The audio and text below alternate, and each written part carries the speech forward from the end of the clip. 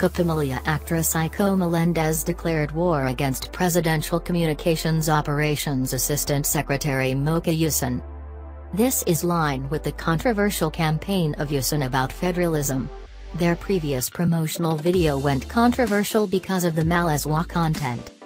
In a lecture series with vlogger Drew Oliver which the ASK posted on her blog, they used sign language.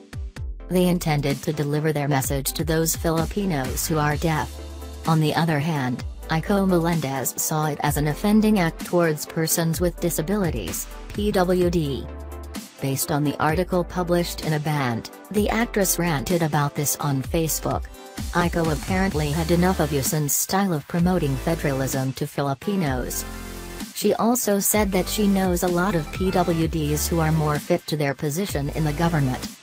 Aiko Melendez also stressed out that she is a supporter of President Rodrigo Duterte, but people like Mocha Uson and Drew Oliver were the ones who will destroy his. In line with this, the actress demanded a public apology from them. She even cited the RA 9442 revised Magna Carta for PWDs that prohibits people to disgrace those with disabilities.